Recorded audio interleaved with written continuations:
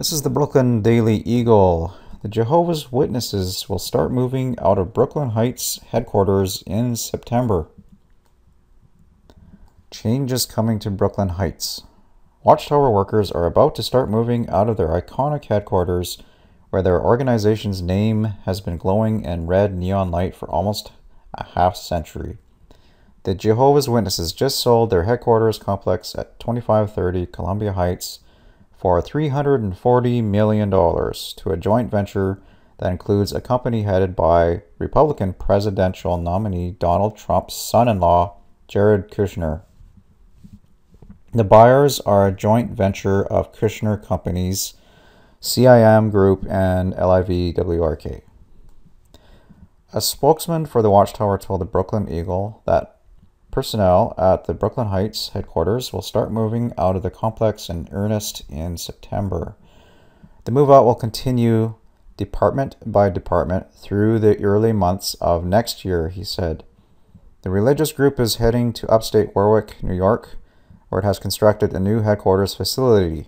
It has spent the past several years liquidating its enormous portfolio of Brooklyn Heights and Dumbo properties to prepare for the move.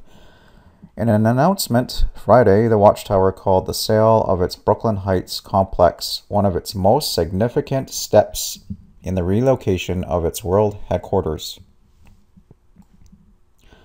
The headquarters sale marks the end of an era for Brooklyn Heights, where the Jehovah's Witnesses have had a presence for a century. And remember, Jesus was invisibly there too. They had owned the headquarters building since 1969. A Watchtower spokesman, David Simonian, said in the announcement, 2530 Columbia Heights will always be part of our legacy as well as the rich history of Brooklyn. The just sold headquarters complex is approximately 734,000 rounded up gross square feet in size and covers nearly 2 city blocks. It includes 3 other connected buildings, 50 and 58 Columbia Heights and 55 Fermat Street. They all predate the Brooklyn Bridge, the Watchtower announcement noted. Another Jehovah's Witness spokesman, Richard Devine, recalled why the organization had purchased the headquarters buildings from pharmaceutical giant E.R. Squibb and Sons.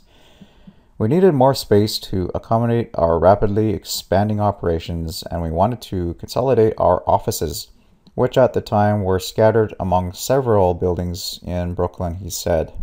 So that's it for this building.